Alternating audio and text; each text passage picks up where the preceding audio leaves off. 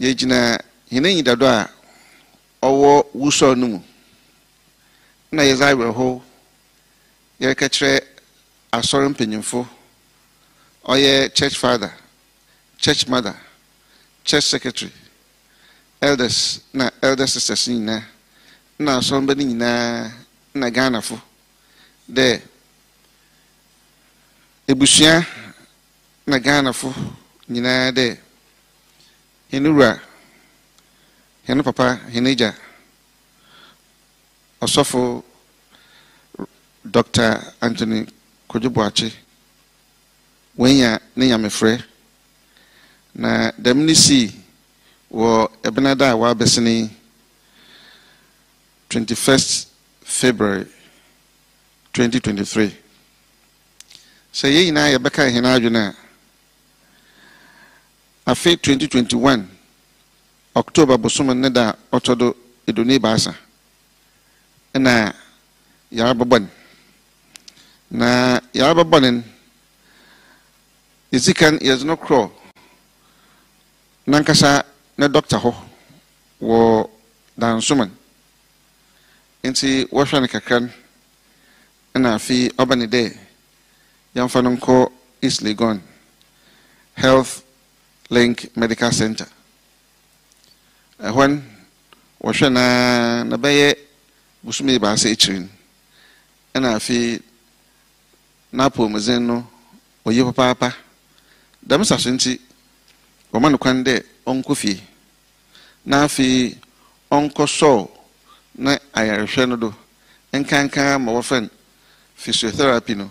na ontintin na pom ama wetum na wanantu ye obombozna odi insishe okcheden kakan na just ma womi de ene hu de na hozen no orba dam sasunti o sha de na nkasa odukwesi de biara bebia na wakobo no ho adwan otum na otsena ho na ofa abefo kwando na onye asoro mbakasa na afi ocheche nyamesem odechira hon kroda kesi de afi ne wie onankasa obey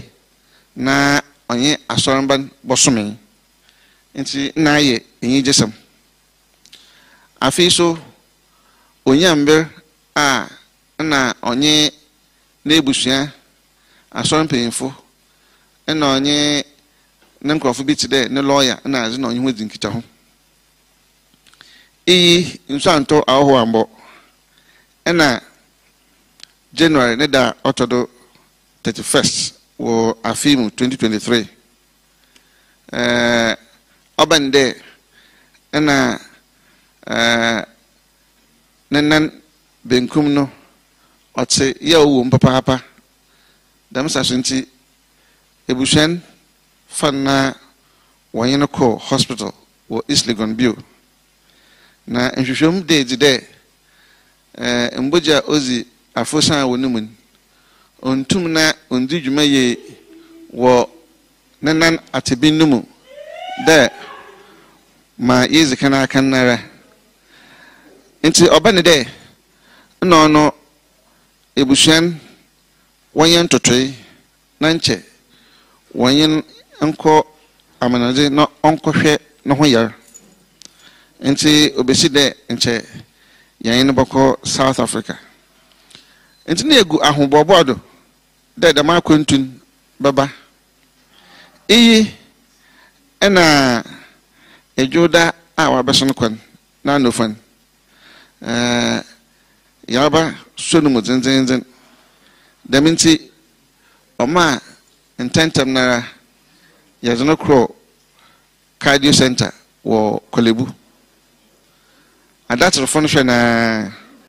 na so wobo ahomache be no na ebien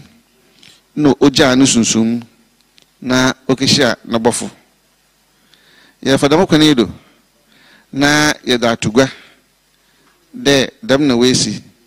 na fi ya kanfo ama asoro mpanyimfo Ghana fo ebusua na dodo biara de homa yina nyenya mpaebo yemfaman wo nekra na nusunsum na homje ho de yankopon nankasa ontwade yem kanfo negwan ohun mabar na onfano nkotwer Abraham a oye yina agedzifo ne henura hene panyin no onfan nkotwer na bum se yebeka ya ye Ghana fo ne kusum amanze ho dwumedi nti nche oye nebusua na ode wode da masemi wode tugwa na mrijina ha na maka de dam asemi ye da tugwe yizikan ye je tum na pen edifi ebusua ne ho nti onam onwan honi tuma waza ma hen no do on nti na ye da masemi ye de tugwa ono so ye pede ebusua wo ha ason peyimfo na dudu biara wo hwe hen no wo retin hen o de wotum na wo ye damenta ase yesre se obiara okono ntwere nyim de orbo mpaya na wenya sema ekura na ebien bi na waka hen panyin osofo Anthony Kwadwo Boakye won pa bom de yankopon nankasa onpe bebia ehodwe na onfane kransie madam hu ina ase. Resurrection. Resurrection. Resurrection. Abusuafo me say adia toyani era hopa yahwe yadia kese pa de yebekoso yasre eye ay asafuma ne say yenim say edin de but omo koso nshedi na omo enta asafum pedefo achi na yesoso yefa ya hoden enta abusua ene emachi yentime enkura ye papa yesre say ye papa odua bibi we mu e Kristo som no odua we mu o the Bible chire enti die ye bia no ye fa sanye ma no enye adwuma ye besre se obi ankoso mra sori obi ankoso mompae e ma safi abusua ene ma e din pa but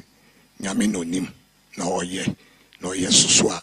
de papa a kire de se ye de nase nyina e ma no ye be ma abusua yako ye be ma e ma yako ye be ma asafo ma nyina yako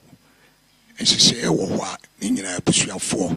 e be ma yasoati na ye tu atudwa ye be a book of condolence na fesu e be kire be bia abusuafo betra na omatimi agentia e be da obi bia ase mon shedding ending da mon shedding e damas